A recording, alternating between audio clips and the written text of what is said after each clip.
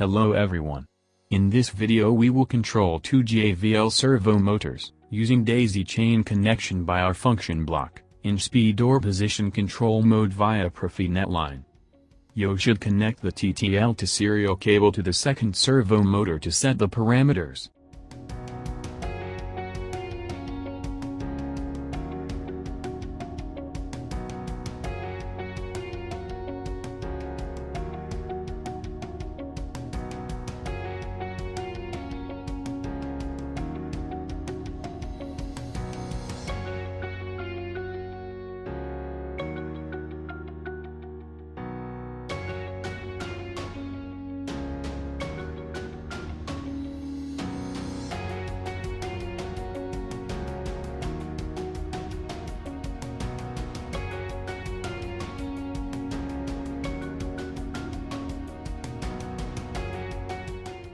First we give a proper IP number to the second servo motor which is connected by DaisyChain.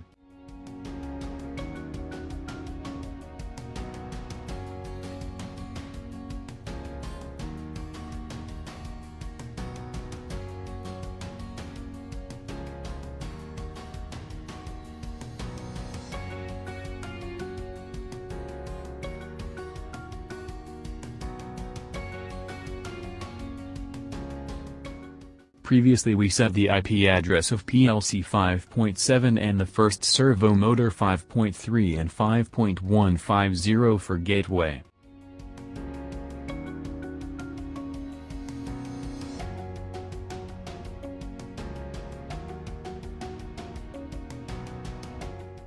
Attention to only the fourth digit number should be different in the same bus line.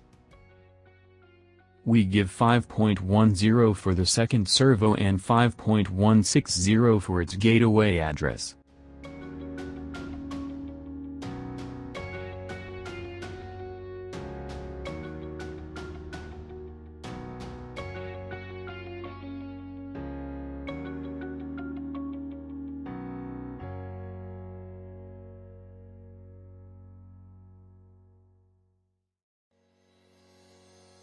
Click Apply and Save button to send the IP numbers to the servo.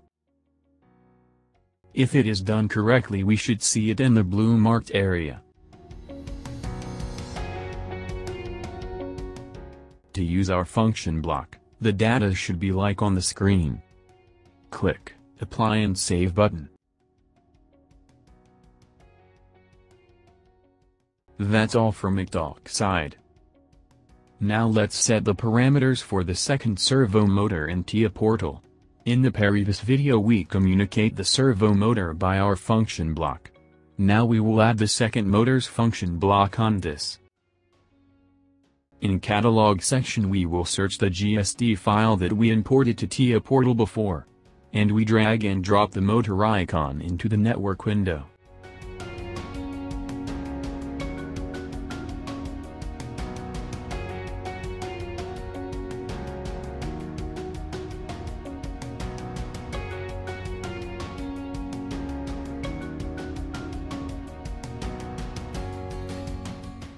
We connect the second servo to the bus line as it is seen. So we match the physical cable connection to the software. We change the device name of the second servo motor as MacOEPX2.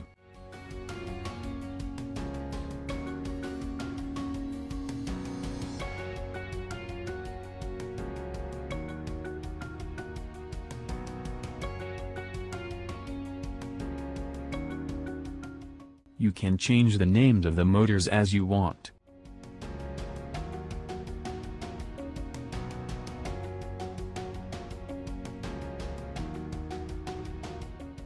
We add the input and output address of the second servo motor by drag and drop.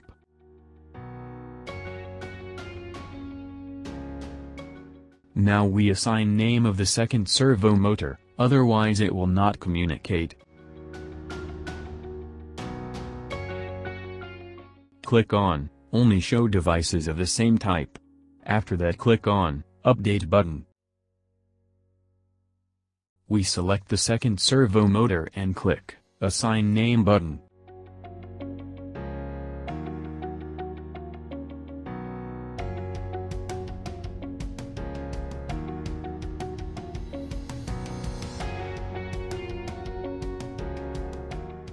Now we can see the updated device name of the second servo motor. In this section we cannot change the first servo motor's parameters. We can also change the first motor's Profinet device name.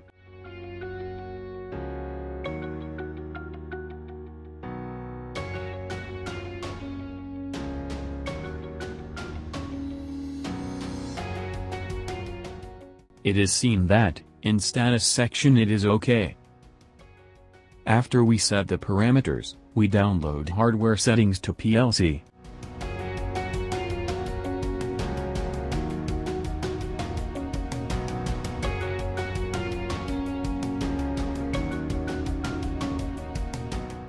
Green lights mean the hardware communication is done.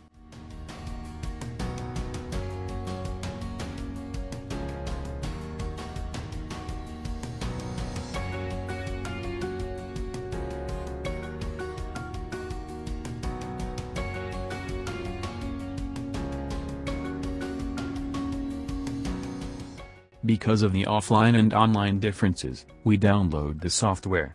So orange marks will be green.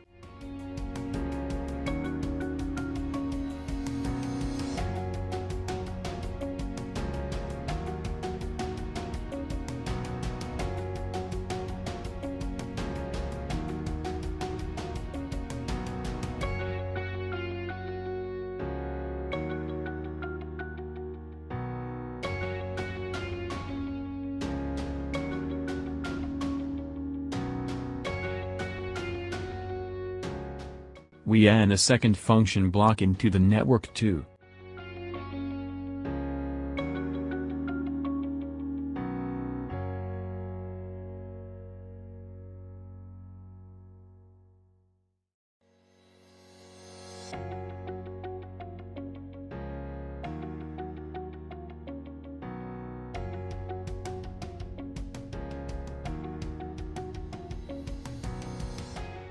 We enter the addresses of the second function block.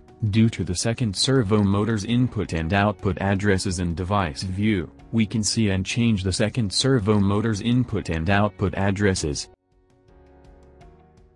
M2 refers the second servo motor.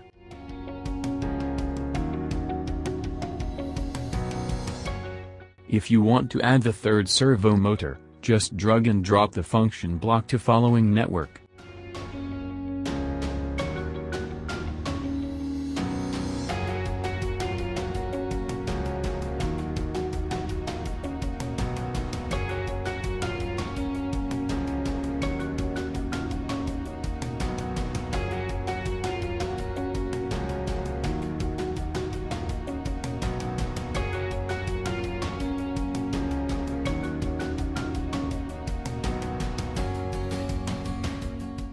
Now let's stop both of the servo. For this we enter 0 to write word 1.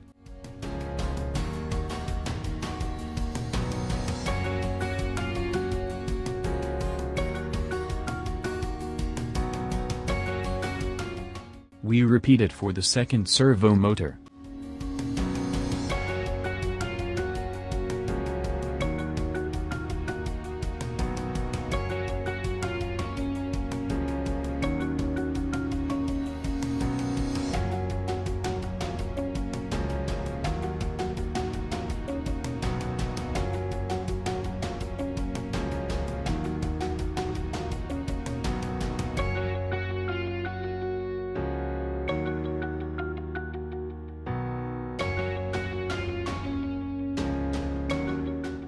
There should be a match for TIA portal and McDock software parameters.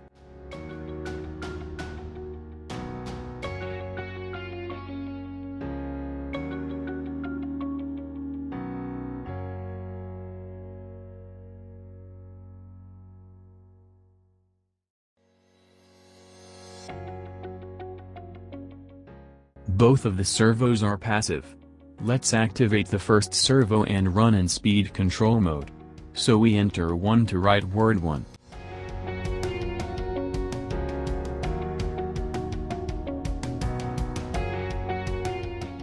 Now let's run the first servo at 10 RPM speed.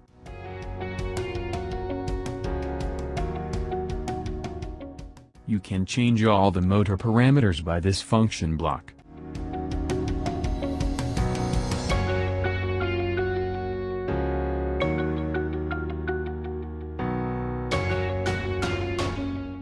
Now run the second servo, in a different mode and speed.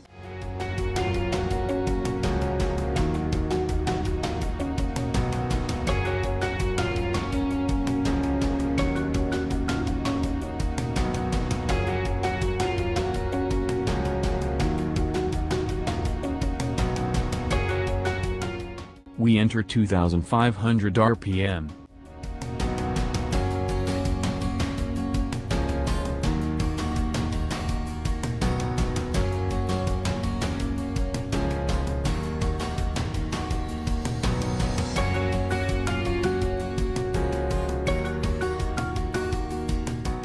To select position control mode for the second servo, we enter 2 to operating address.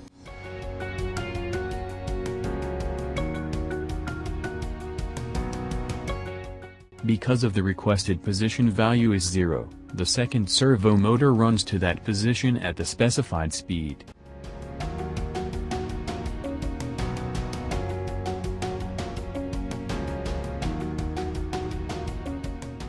That is so easy to control JVL servo motors and achieving a Profinet communication. See you next video.